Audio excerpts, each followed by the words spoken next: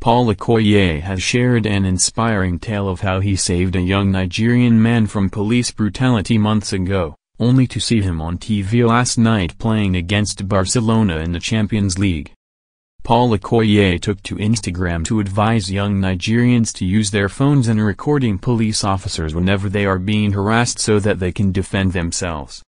He then went on to narrate how he came across a young man with dreads being harassed by police officers who were accusing him of being a fraudster, Yahoo boy, because of his appearance.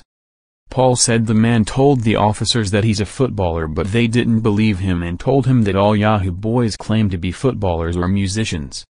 Paul said the officers became uncomfortable when he started filming them, so they let the young man go.